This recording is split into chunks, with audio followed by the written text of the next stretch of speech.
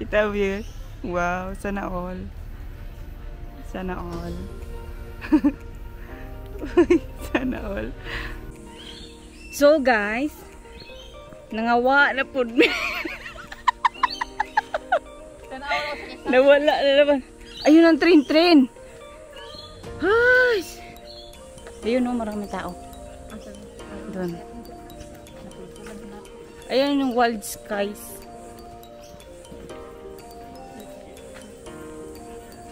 May pa-bird show si Mayura today, guys.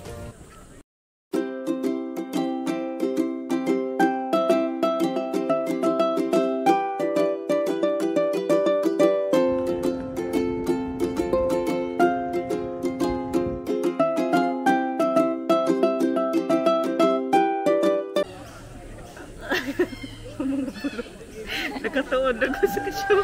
Nakatuod na yung taon. Una. Start na guys, i-flip natin. Over 500 million years ago, the first animals started to explore the Earth's surface. 210 million years ago, the first sight of a Totoo palang bird show, no? Kala ko ano lang. Wow. 150 million years ago, the first bird took flight and made our once empty skies wide. A mere 6 million years ago, the first human created the first footprints on Earth. And now, for over 60,000 years, the oldest complete. Alam mo yan. The power of flight. It has given our birds an edge over most other creatures, allowing them to travel further and wider in search of food and to live where no other creatures can go. Now, millions of years of evolution have adapted each of our bird species to find their own individual niche. And our First Nations Australians, they have close connections with all creatures on this land. They have witnessed these animals come to sea and now take flight amongst our Australian skies.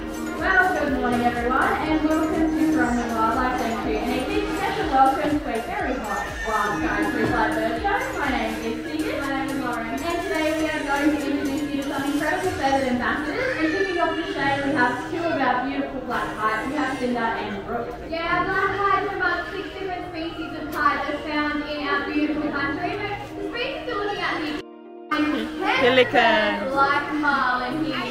Now marlin is amongst the heaviest flying birds in the world, our Australian pelicans, because they can reach weights of up to 8 kilograms, and they have that impressive wingspan that can exceed 2.5 meters in length, allowing them to soar effortlessly amongst our Australian skies. So they also utilise their big web feet to ski on into our waterways.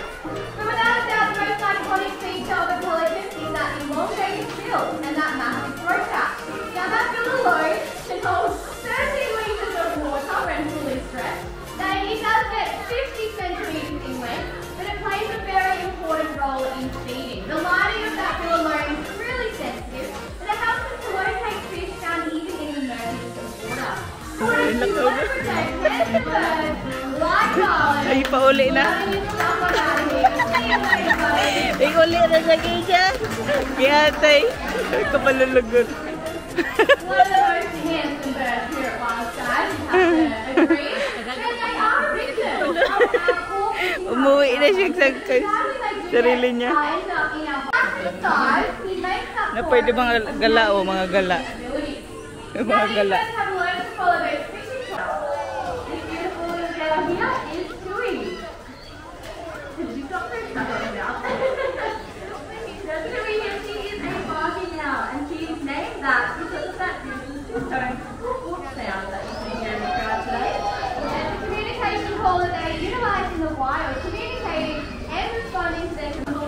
They have those striations of dazzleness on their chest, that mimicking the dazzled moonlight or even the sunlight as well.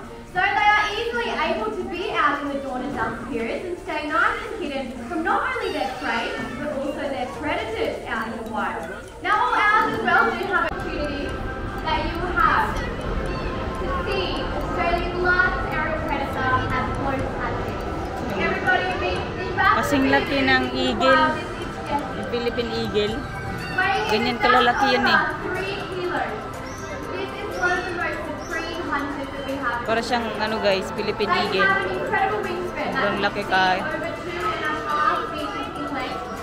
They can clock Grabe. speeds of up to 70 to 80 kilometers per hour out in the wild. Kao naman They nagmanok. have one impressive eyesight, binocular vision, allowing this bird to hunt them. Oh, nangiti pa.